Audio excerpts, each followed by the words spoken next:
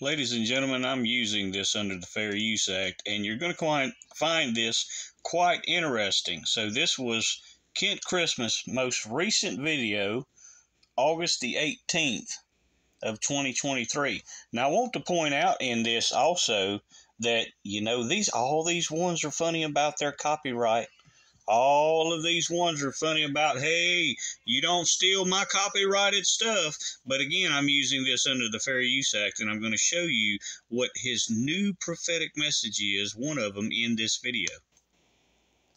That the arrogance of these men and women that have stood on my platforms and occupied places, that have written books that millions have bought, and yet they could not live what they preached, would not fall on the rock of ages, would not cry out, because not only did they do it knowing it was wrong, but they took pleasure therein. So I'm going to remove them for your sake, saith the Lord, and you're going to begin to walk into the atmosphere.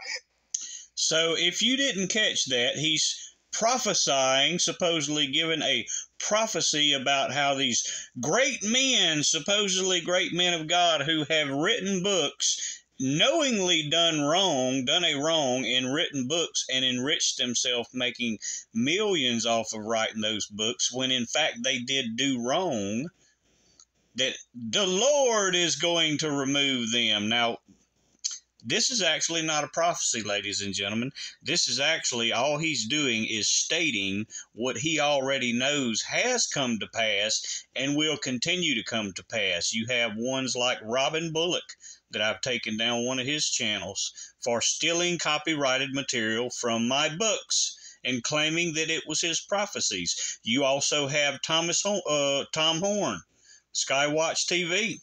I took that channel, his original channel, down. I've already given Johnathan Cahn some copyright strikes and dealing with Perry Stone. So all he's doing is stating the obvious that he knows, because all these ones run in the same circle.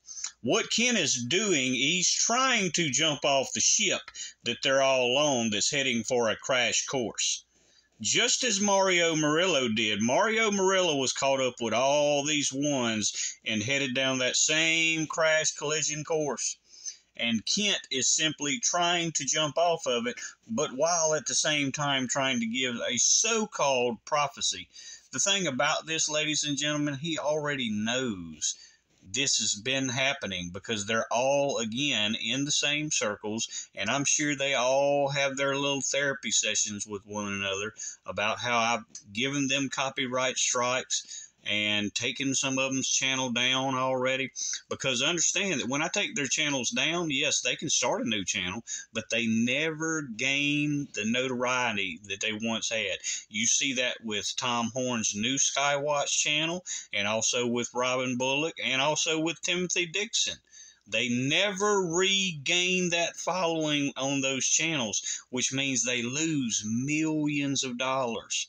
Timothy Dixon was making, I know, at least, just off of YouTube views, at least 55,000 a year based on that YouTube channel that I removed. He had a little over 111,000 subscribers. Now he has just barely over 13,000. He will never regain it.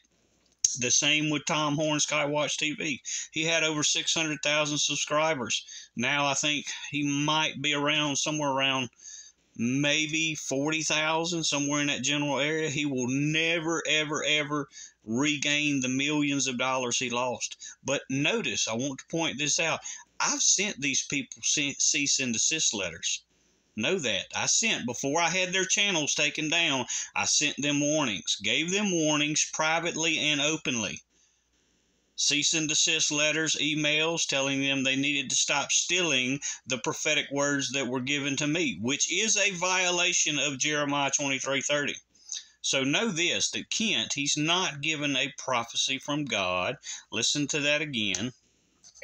That the arrogance of these men and women that have stood on my platforms and occupied places, that have written books that millions have bought, and yet they could not live what they preached, would not fall on the rock of ages, would not cry out, because not only did they do it knowing it was wrong, but they took pleasure therein.